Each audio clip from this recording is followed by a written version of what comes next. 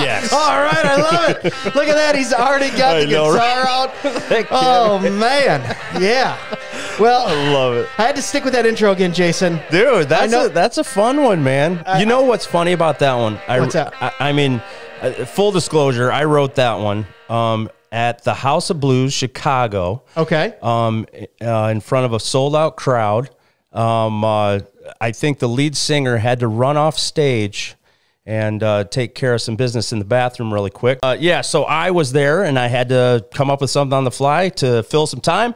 And that's what I came up with. And Forevermore, that is one of my favorite slide tunes. That will soon be a tune that I could come up with.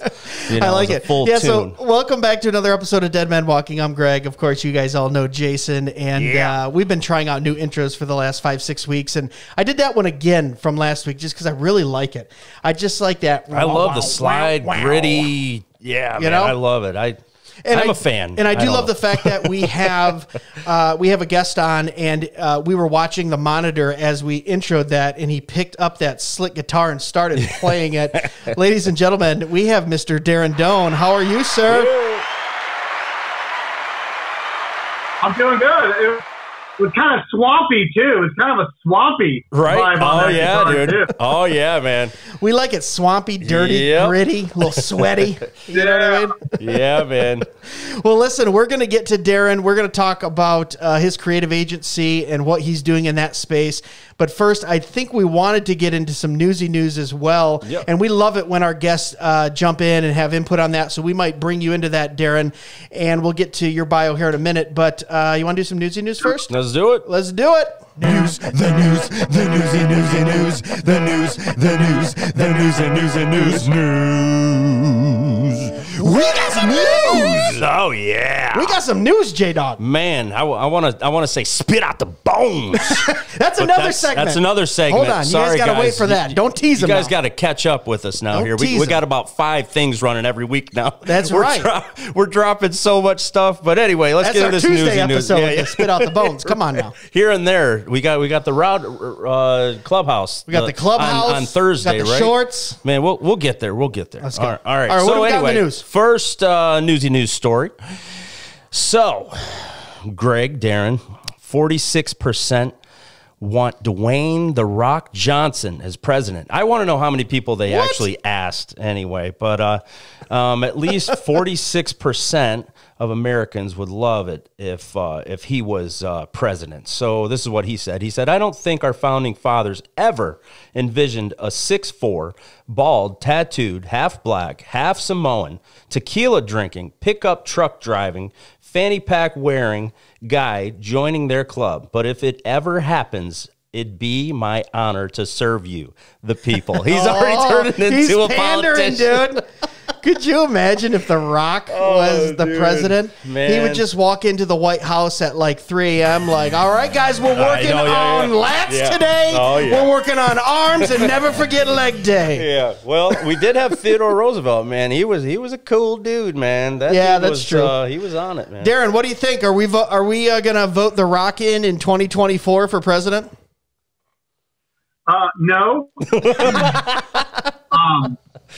No, but it would be cool. I mean, it would be kind of cool because he could use like everything. I mean, you already alluded to it, but it'd be like he could bring us through everything through kind of a workout metaphor, right? You know what I mean? Like COVID would have been like, it's leg day, people. It's leg day for the next 5 months.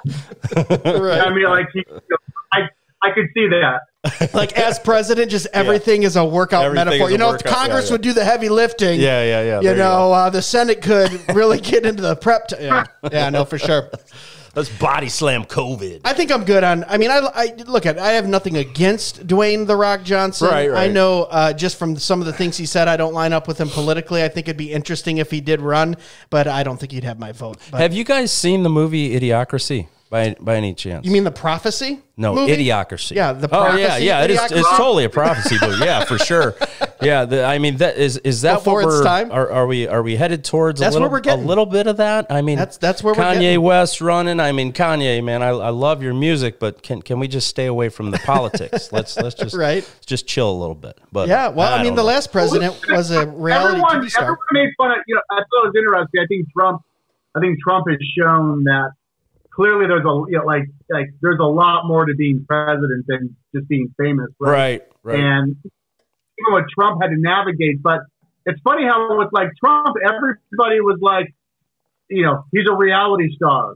He's a reality star. Like this belittling comment, and as if, which is funny, as if somehow making a reality show still doesn't work. Right. Like, right.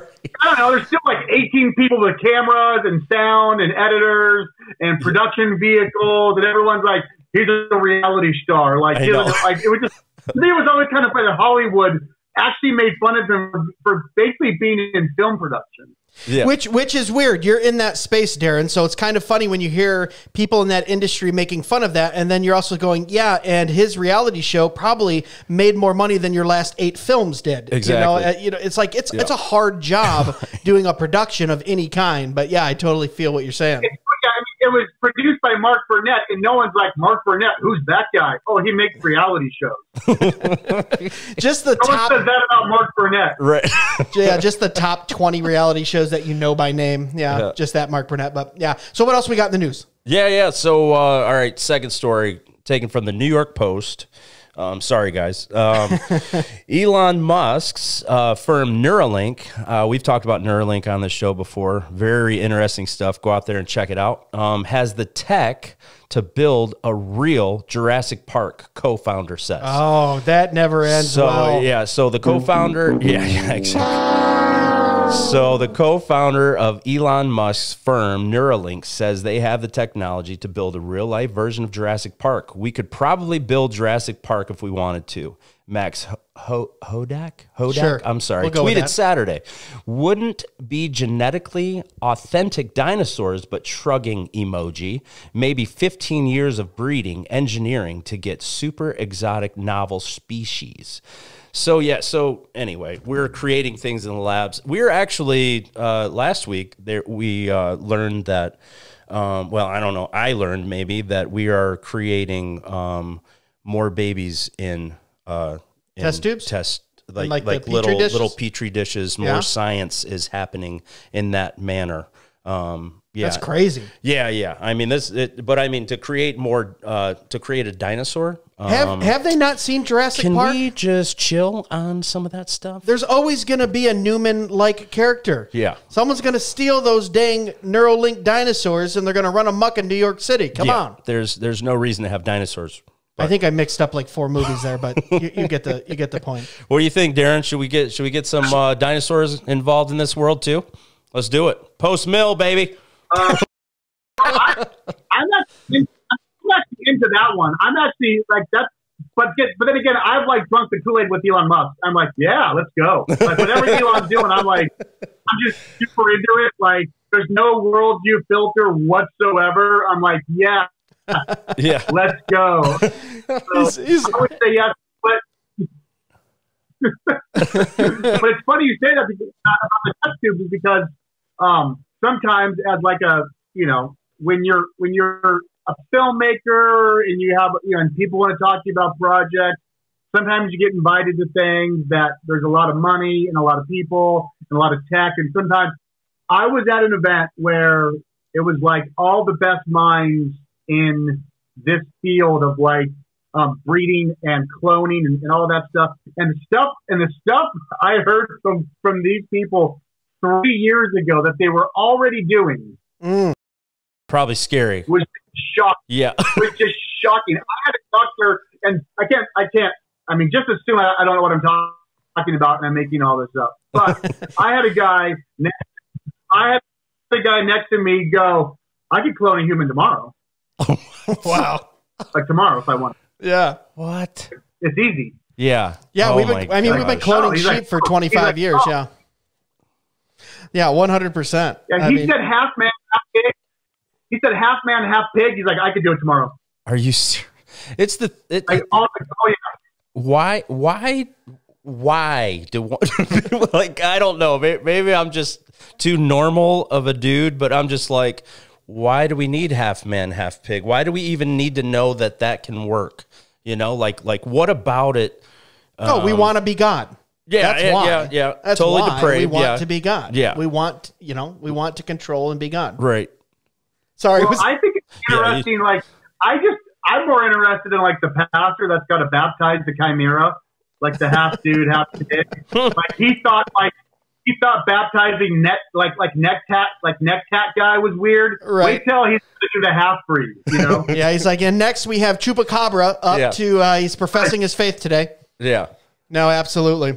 Yeah. We got anything else in news? No. That was all I had for news this week, man. Awesome, man. So some fun ones. Yeah. Usually we get serious, but we don't like to get too awfully serious when we have Darren on the podcast. That's but yeah, right. so let's get into it because we met Darren Doane at Fight Left Feast in Nashville or Frankfurt or what was it? Franklin, whatever it was outside of Nashville last October.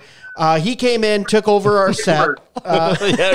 Frankfurt, Germany. We flew there. In Freebird Leonard Skinner. That's where we met him. And it was, he just took over the booth like he does. He walks into a room, he just kind of takes it over, and you just do, you live in Darren's world. It was awesome. It was awesome. And then started following on social media and seeing the things he's doing. He owns a creative agency, obviously director, film producer, all these different things, music videos, full-length feature films, just a bundle of freaking energy and ideas. Yep. So anytime that we have a chance to sit down and talk to someone like that, we definitely want to bring them on. Darren, I'm just going to come right out with it and ask what I think everyone's thinking is like with social media is just like normal marketing dead? Yeah. Well, yes. Yes and no. I think the way people have been going about it, in one sense, is still the principles are still there. People just have a hard time kind of realigning what's happening. All marketing or advertising, it depends what, how you want to define that. There's way, if you look that up, there's ways you could do that. Advertising is you're trying to, you're letting people know about something. Technically, marketing is market share. But people conflate those two. But you want to get in front of as many eyeballs as possible, whatever you're doing. I mean, that's just basic everything. So whether it's billboards, whether it's newspaper, whether it's Times Square, whether it's on taxi cabs, whether it's wrapping someone's truck or social media, you just want to get in front of people. I think what's dead is the amount of money people are spending on traditional forms of outlets and not understanding that the best value in regards to reaching people and getting eyeballs is social media, which is just another word for the internet. Right. Yeah, that's crazy that he says that too. Look at you guys. 10 years ago, you guys could not have done what you're doing right now. Sure. No, you're absolutely right. It's been made much cheaper, much more effective. And yeah, to navigate those waters is much easier as well. So traditional marketing, I think you're right. Those avenues just don't work. I'm a real estate broker, man. I'm not doing anything that real estate brokers were doing even 5 years ago. 10 years ago when I got into it, I wasn't in newspapers. I wasn't doing billboards. I wasn't doing direct marketing. I tell people the only reason I'm on Facebook, I built my business off of Facebook and Instagram. I mean, that's really where I built it, just because I realized, wow, if I can just find a couple influencers that, and when I say influencers, I mean people who influence. I'm not talking about the Kardashians. I mean, I would literally hashtag something in a certain area, and if they had 15, 20,000 more followers, I'd direct message them and go, look, man, I want to give you this free whatever it was, whether it was a broker-priced opinion or an appraisal or a value, because you know a lot of people. I want to show you what I can do, and you don't have to pay for it. You don't even have to refer it, but if you ever want to use me, call me. And that really helped. And it was something that was absolutely free. It just took time and dedication. And I look at social media and the internet and what you're doing, and I feel like it takes a certain person with kind of a certain brain. Does that make sense? It almost like you have to look at the world as your oyster and go, okay, how do I figure this out? And I've been following you on Instagram, and some of the content that you are posting is still light years ahead of what other content creating marketing agencies are doing. And I'm not just saying that because you're a guest on our podcast and we want to make you feel good. I'm saying that because it's different. Can you talk about that a little bit, how you're looking at that and setting yourself apart from the other marketing agencies that are really just saying, oh, it's all social? Yeah, well, and I appreciate that. But yeah, you just said something that helped me just click on something which I'm going to steal now. But Yeah, you really do have. I'm tripping now because you said something. What happened is all the gatekeepers got kicked out, and it turns out that a lot of people love gatekeepers. They love rules. I've got my 4-year degree. Then maybe I got additional 2. I got my license. There's a game I get to play. I do this. I do an ad. Then I do a follow up. I get some pens made. And that's kind of, in a lot of ways, the world has not been rewarding hard work. I think the last 20 years, it's kind of rewarded because of gatekeepers, a system playing it, like there's rules here and you got to kind of work your way up. There's a hierarchy here. What social media has done is it's destroyed every gatekeeper.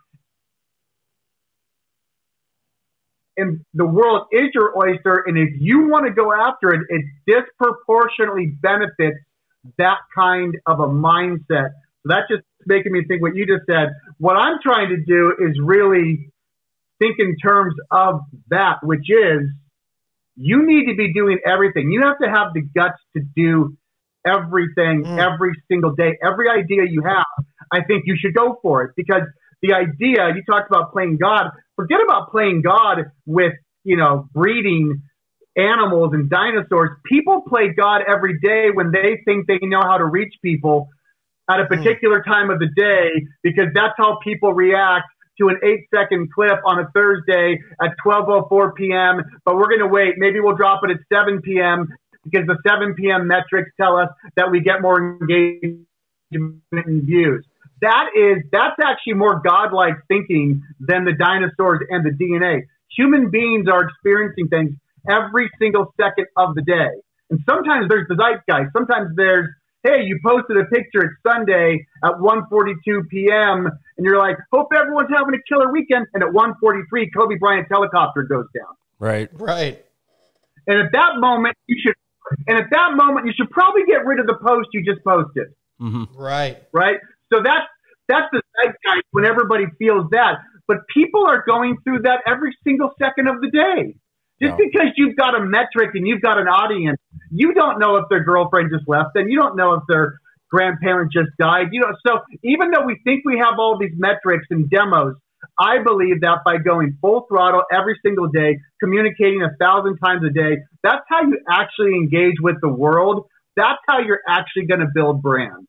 Yeah, I was in a band. We toured and traveled, went all over the world. And at first, when we were first trying to... Whoa. What was the band? Give me the year. Okay. So we were called Scratch Track, and we were a band from probably about 2000 until about 2013, 2014, somewhere around there. And yeah, man, we toured with everybody from Zach Brown to The Roots to... Jurassic 5. I mean, we were all over the board, but anyway, as we were trying to figure this out, like our biggest hurdle was management, because management was thinking in a way that we were not thinking whatsoever. They were like, have you guys ever thought about maybe doing a ad in Rolling Stone? We're like, well, sure. Yeah. How much does that cost? Oh, $40,000. Oh, cool. Yeah. Okay. Well, I'm eating peanut butter and crackers right now. Like I don't have any money whatsoever. Like, how am I going to pay for a $40,000? And it was always like all this big, all these big, huge advertisements that they were trying to get on board with, or like trying to get us on a tour and, trying to get, and we were just so much more grassroots. And whenever YouTube came out, I mean, YouTube was something that we were trying to throw videos up of us just even having a conversation.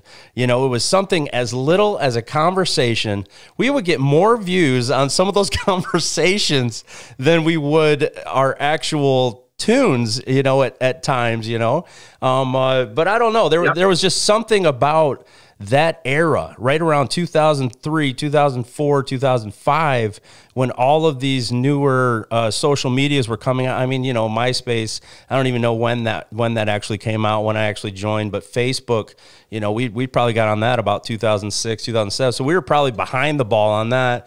And then YouTube, I mean, there were so many different outlets, but we didn't realize how big of an impact it was going to make in the next 15 years. Yeah. So we were just, a band. Let me tell you my MySpace story, because my MySpace story I'd forgotten. And when I changed my entire production company over to an agency in the last couple of years, it's because a lot of it, I remember what happened with MySpace. Working with all these bands, you know, and just crushing it. And yeah, around 2003, 2004, somewhere in there, whenever MySpace shows up, we just thought, oh, this is dumb, whatever, right? Yeah. And I had a manager come in. I was hanging with this manager of a band, and I'm kind of busy. We're just catching up. And he says, yeah, we were on tour. We were in North Carolina. We had this concert. It got canceled last minute. We're sitting there in North Carolina. He's like, so I went on MySpace. I told everyone that the show's canceled. And some kid said, hey, I got this huge barn, like 30 miles north. He's like, so we went there, and from it was going to be a 200-person show, ended up being like 1,000 kids in this barn. And it was kind of going in one ear, almost got out the other. I said, wait, what did you just say? Yeah, right. I was like, wait. I literally like said, I was like, wait, what? Wait, hold on. Right. I was like, this is wait. And he explained it to me. I went online, I found MySpace, and put up a profile. The next day, I woke up to about 500 friends and about 30 like DMs, whatever those were back then, from bands who were like, dude, I grew up on your music videos. Will you do a music video for us? Wow. Like overnight. And I was like, what do you mean I'm somebody? I had no idea. And that kind of power was the beginning of the gatekeepers being gone. But I'm always interested in not just the technology piece of the gatekeeping, the fact that the boots on the ground to get 1,000 kids over to a barn. Yeah. Right. Like, forget the promoter, forget all that. Like, that's the kind of stuff that I'm seeing right now on a global scale. Yeah. That's happening right now. So let me ask you this. Were you done there, Jason? Can I jump in for a minute? Totally. So we are now 20 years into the social media experiment, whatever you want to call it. We have creative agencies like yourself that are very successful at helping people advertise, market, promote the brand, all those different things. And maybe you can speak to a little bit about what exactly it is that you help people with. So if there are listeners listening and they need your services, they can call you or DM you. But what separates the agencies now? So now we've been in this experiment for 20 years. We had a lot of people catch on. We have the Gary Vaynerchuks and all that of this era saying, yep, we're all in on the social media and things like that. What separates someone like your agency from the guys that go, oh yeah, we can do a little Facebook advertising, little Instagram promotion, and we'll cross our fingers and we hope that we can help you? What is it that separates you, and is it that you're really focusing on in your agency to take your clients to the next level? How do you put out 1,000 pieces of content a day? Nice. So it is all about content still. That's it. Yeah. You know what was cool? It's pure volume. Yeah. It's just volume. And then once everybody shows up and understands that it's volume, then that gets exciting, because then creative will be the differential. Okay. So let me ask you this then. In the beginning, if it's volume of content, does every piece of content have to have some type of value to the watcher or listener, or is it just content? Get the content out, get the name recognition out, and then we shift gears and we start to provide value through our content? Or is it both? That's the amazing. Well, I think it's both, but I think to your first point, that's what's really fun about this whole conversation is we think we know what's going to bring value to the audience, but we don't know what's going to bring value to the audience. The audience gets to tell us what's high quality. Oh, wow. Yeah. Right. See, so we, as a bunch of artists, think we know what's best for everybody. That's what's being flipped. That's what's being flipped right now on its head. Now, I think you could be talented. I think you could be creative and still create tons of content. You know, my thing that I kind of got stuck on, I kind of accidentally walked into this kind of picture, but I always ask people, would you rather own the Mona Lisa or would you rather own Da Vinci's sketchbook? Yeah, I want that sketchbook, baby. Yeah. I don't want the Mona Lisa. Right. So why are we walking around trying to create Mona Lisas? Right. Yeah. Yeah. Right? Let your life be a sketchbook. Let your marketing campaign be a sketchbook. Let the preliminary campaign of the campaign be the sketchbook of trying to figure out what the campaign is before you put the campaign out. Bring people along to that process. Let them see every font choice, the idea. Like, that's what I like movies. I'd rather watch the making of any movie than watch a movie if it was documented. And that's how I think that we're wired. And so I think you put out a ton of content, let the audience decide. I mean, I'm sure you guys know this. You think you got to bang an ad, you put something out, and like, all right. Right. And you put something out, people love it. And you're like, what? So to me, you tap in, us as an agency, what we do is we try to get our clients completely sold on this, which means now everyone, you want to talk about inclusion, you actually want to talk about real diversity, you want to talk about really being organic and natural and authentic. Let everyone start creating with you at a company or an entity. Just start throwing everything out there. And the fun thing is certain things connect. And let's say you thought it was a bad idea or it was kind of lame, but 3 people connect with it. That's awesome. Yeah. Like that's, right. By doing 1,000 pieces of content, I think you have the opportunity to actually connect. That's why I just post whenever I got something, I go. I don't wait for a perfect time. Because I think human beings are worth more than a metric scale number for when we think we're getting more likes. If at midnight on a Sunday I've got something and only 30 people are going to get it, I like those 30 people. Why not put something out? Right. Yeah. Yeah. Yeah, and I think consistency is important there too. Oh, definitely. Yeah. Something that I can't remember where you said this at, Darren, but I thought it was so cool. You were just like, you know what? If there's a local ice cream shop down the road and you really enjoy going in there, just go in there and ask them if they want a video made. And just go in there and make a banging video, right? And like put it out for them, you know. And don't ask, just take it back, edit it down, and then take it back to them and say, "Here you go, use it if you want." You know, like that stuff like that. I think really speaks. If not, make your own. I mean, take the content aside from the Little Nas X lap dance devil whatever video thing. Yeah. But what Little Nas did, and by the way, shame on everyone for not doing the research and realizing that Nike was not in on the deal. Right. Shame on everyone. Had nothing to do with it. Yeah. But what Little Nas did, which I love, is he hijacked a brand. He did what was totally legal to do. He hijacked a brand. He made it his own. Christians, take a page out of Little Nas X playbook here. Take dominion over whatever you want. Even by playing by the rules, you can buy a shoe and you can paint on it and you can flip that shoe. Okay, you are allowed to do that. The reason why it was so gnarly for Little Nas X is because he did it in such a big way that everybody assumed there was a partnership. That is some high level dominion. Yeah. And going back to your earlier point too, Darren, I feel like that is why the gatekeepers have kind of left, because you look at the Mad Men era and it was businesses and business owners and creative ad agencies telling the consumer what they want. And now we kind of have to be reactionary and listen to what the actual client, customer, or consumer wants. And I think that really upsets some people when you're in the driver's seat and you get to tell people, no, look, buy this because of this ad, you have to go buy this or do this, or you like that. But now with social media, there's so many flavors out there. And like you said, all that content out there. And now we have to be reactionary to it, actually be good listeners, good little entrepreneurs, see what the market is demanding, and then infiltrate that and try to be creative and make money and all those things off of that. I feel like that really weeds out some of these creative agencies and content providers that still want to just kind of tell you, oh, no, this is what you should be watching. These are the memes you should be looking at. These are the... This is what works. This is what works. Yeah. And it's not like that anymore, man.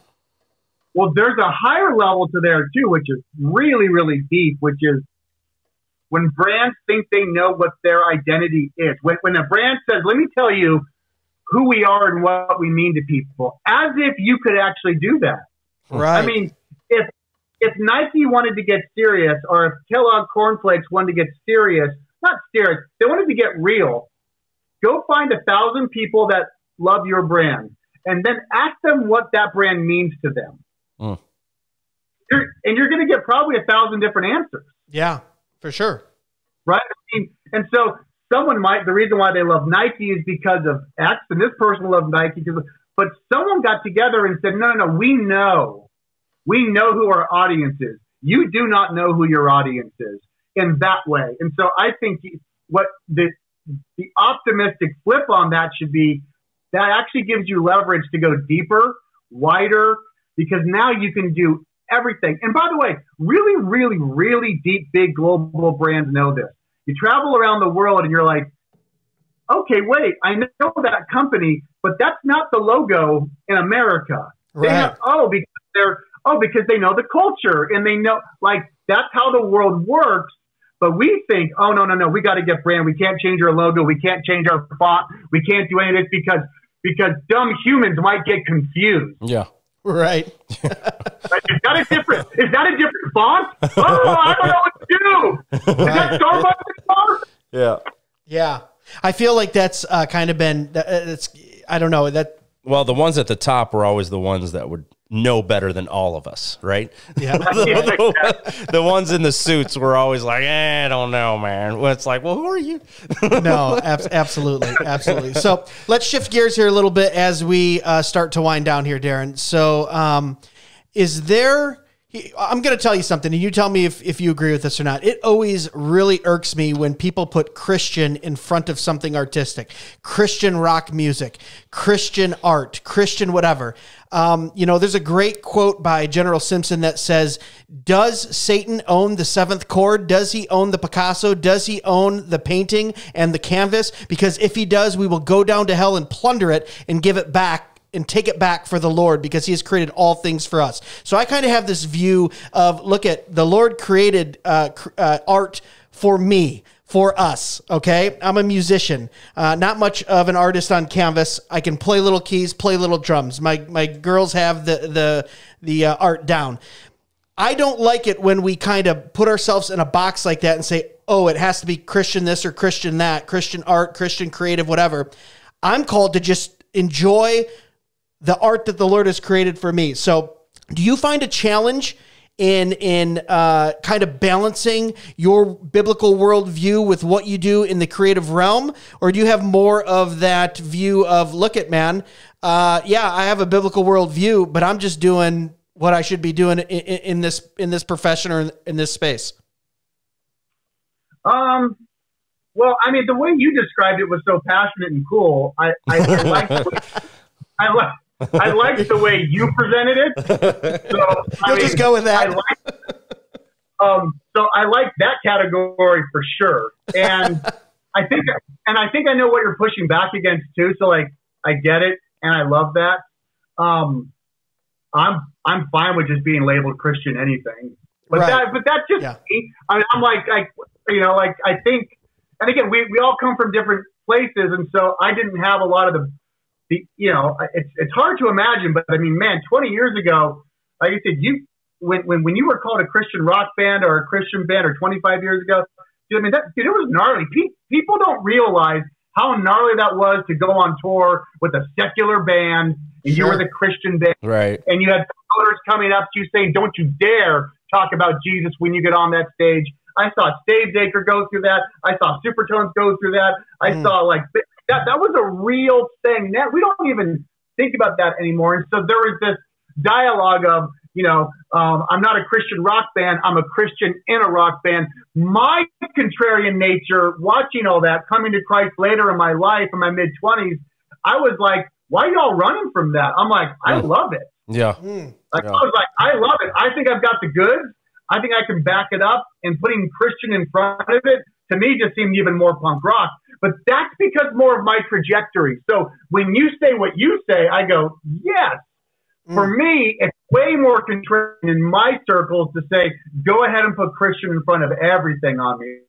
Okay. Yeah. No, I like it. Yeah. No, my background a little bit. I did attend a church where people burned jars of clay CDs because they had a contract with Coca-Cola. I do remember that. Burn They were the jars of devil. clay CDs. No. Just because it was jars of clay? No, How dare you, sir? we toured with those. But we all know- those guys are actually good guys. And we all know that supertones always strike back. Always strike back. Right. All right. No, yeah. It was what we ran into. I mean, we were Christians in a quote unquote secular band or whatever. Just all we were thinking, we're just writing music, like from a Christian perspective. I mean, it was like, we wanted to be less exclusive and more inclusive, I guess at the time was the terminology that we were using, unfortunately. But it was like, man, we just wanted to make music, and it wasn't like we weren't trying to go towards the Christian music industry where we were saying Jesus every other lyric or whatever. But, looking back now, I'm like, man, I really wish that we would have, because we wouldn't have ran into so many troubles. But yeah, man. Yeah. Oh, all right. There's a lot to that. But. So, all right, we're going to get into our last segment here with Darren. So we created a little segment, might be a smashing hit, might be a big flop. That's why we can always edit in post. Sure. It's a little thing that we like to call Do, don't, or don't it. Don't it. It's called Do, Don't, or Don't It, which means this. Jason and I are going to rapid fire you some pitches. Now, you're a creative agency. I'm sure you get businesses in there. I know you've been in the film industry, been in the music industry. You get pitches from whether it's managers, PR people, artists themselves, and they might be pitching you something. We're going to rapid fire you some pitches. If you think it's, you want to what? This is so good. I'm sending you guys a text. This is so good already. And you're going to say, look, it's okay. I might jive with that. That's a do. All right. Right. If it's horrible and you go, what are you thinking? I'm not on board. That's a don't. If it's fire and you say, look, we got to get on this tomorrow. That's a don't it. Because if it's a donut, I wrote it. If it's a don't, it's Greg wrote it. I wrote it. Okay. And for all you listeners out there too, make sure you go follow the hashtag donut, DOANEIT. Created that dang hashtag and then made it so darn popular. And then you're like, oh, well, the guy owns a creative agency. Of course he knows what the heck he's doing. All right. Are we ready? Yeah, go ahead. We're gonna go through this. It'll be a couple, maybe 2-3 sentences of an idea. And you give me a do, don't, or don't it. Here we go. All right. What does it mean to be a Christian and a public servant? Follow a local Christian politician dedicated to their duty as an elected official through their daily life as a public servant. Although the election cycle would give you the most compelling content, door knocking, rejections, coffee hours, arguments, fundraiser accomplishments, and disappointments, and if they're elected, you could follow their roll calls, legislative votes, and interaction with their community, with their worldview, and how they balance that in a current politicized world. Is that a do, don't, or don't it? That's a donut. That's a donut all day long. Donut. I love it. What do you got for him, Jason? We got to have a ding, ding, ding, ding. Oh, yeah, ding, ding, ding. Yeah, we need that. Yeah. All right, so make a speed metal music video where all the band members are dressed as 80s-styled Reformation characters. Punk rock Calvin, hair metal Luther, and unitard wearing Knox. Oh.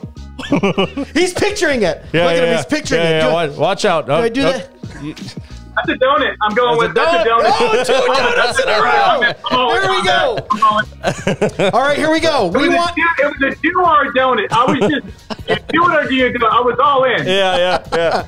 All right, here we go. We want Darren to create a social media campaign to bring back the flip phone. No smartphones, all predictive text, unplugged so you can plug into the real world, trash that iPhone so you can get in the IRL. That's real life. Is that a do, don't, or don't it?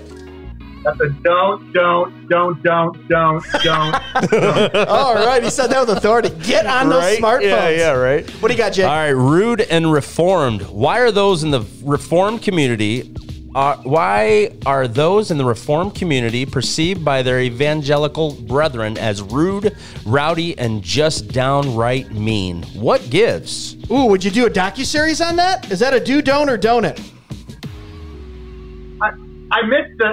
I get the premise question. Yeah. I just don't know what we're doing with it. But movie. You can say don't. Let's do a movie. You're allowed to say don't. Well, I think it's a donut. If it's a movie, it's a donut. But the punchline is, you thought they were rude. You thought they were. Oh, I like it. Oh yeah. Thought they were this. until an actual enemy showed up against the church, and then everybody was like, "Look at all the Calvinists. We need the Calvinists. know, There's right? a real fight." Yeah, right. yeah. Oh, people want to throw punches. Yeah. Get the Reformed people over here. Where are the guys that know Where's the your actual? uncle? Where are the guys that know the Bible? Oh, okay. Oh, geez, here we go. I'm sorry.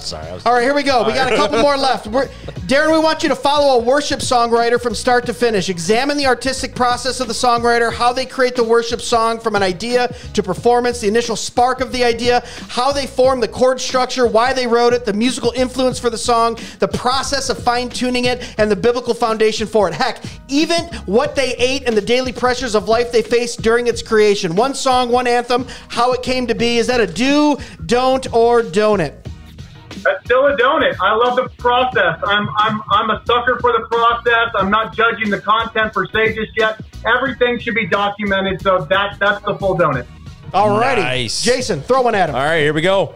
Help 3 entrepreneurs on their journey of using only social media to promote their product or service. Document their trials and errors, the pitfalls of listening to popular advice, and the risks they take and the rewards they gain from kicking against the pricks of conventional wisdom on how to promote a business.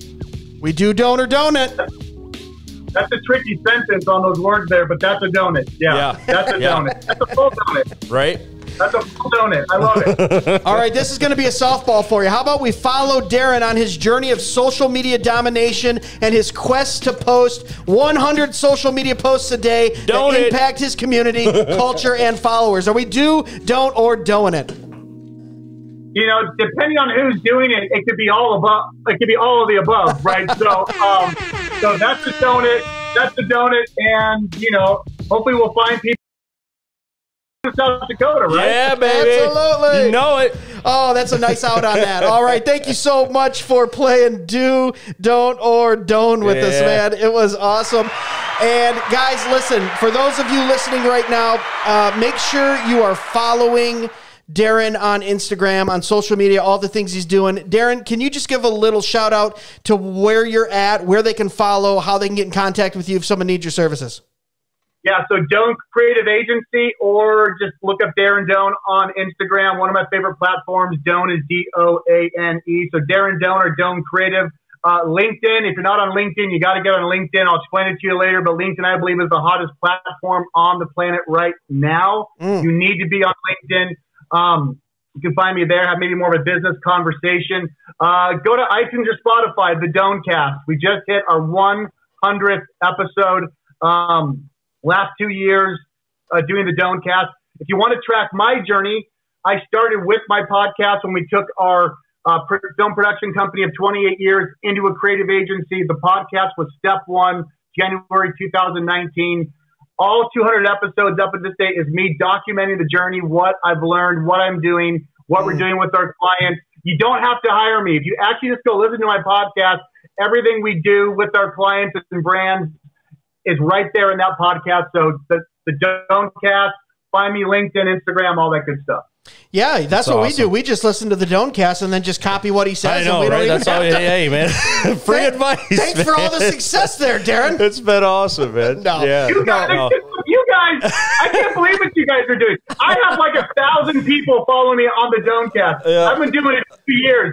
You guys, how many people do you have listening to your podcast right now? I think we're at, I don't know, about 3,000 a week right now, and then we got a little social media interaction from It's just because we sucker guys like you into come on. Yeah, man. We got and give us great content. Gotcha, brother. I'm trying so hard. Dude. I'm trying so hard a bunch of hillbillies show up with a really cool title. That's so great. Dude, hey, let me plug this real quick for Darren. Do it. Canon Press app. Oh. Please get the Canon Press app. Yeah, we both have it. And now Darren's newest project is, well, I don't know if it's the newest, but it's on Canon Press, and it's called The Free Speech Apocalypse. Please go check that out. It is awesome. Came out this week, right? This week. Talk about it for 30 seconds. Yeah, really cool. And that's kind of what I'm doing with my sort of, what's my Christian base? What are, like, the Canon app is now a home for all that stuff. So I'm bringing a new podcast there. I'm doing a podcast called Don't Listen to Me on Theology. Nice. I'm going to be interviewing a thing called Doane Rampant, where I interview Doug Wilson. I'm bringing all my films over there. So the canon off. Let's go. Yeah, man. Yeah. Yeah, baby. I love it, That's man. awesome. We I love can't wait for you to interview Doug. That is awesome. It's going to be off the chains. Oh, dude, For that's sure. awesome. For sure. Well, Darren, I know we're going to see you at the end of the month at Fight Laugh Feast. And for all those listening, make sure you tune in because I'm sure he's going to hop on an episode or two while we're down there live podcasting at the end of this month. Yep. Make sure you check out all his links. And Darren, we'll make sure we link you up in all of our social media posts and obviously when the podcast airs. Guys, we appreciate you reaching out to us, giving us comments, finding us on Instagram, YouTube, Facebook at Dead Men Walking Podcast. It means a lot when you leave on Apple and Spotify and Pandora that we're at, and then even interacting with us and giving us suggestions and creative criticism and all those things on social media. And even the 3 or 4, we're at the next level now. We got 3 or 4 trolls now. Oh, nice. So we're at Where? the troll level, baby. I want to see him, We're baby. at the troll level, Where? baby. I don't know. Welcome. Thank you. Thank you. I like trolls. I reached out to him, said, hey, let's have some coffee. They didn't respond back. I guess that's trolls don't like coffee. But, it's all right. It's all good. Guys, we appreciate it. Darren, we thank you for taking your time and coming on the show. And, guys, as always, God bless. Yep. Be sure to follow us on Facebook and Instagram at Dead Men Walking Podcast for full video podcast episodes and clips, or email us at deadmenwalkingpodcast@gmail.com. None you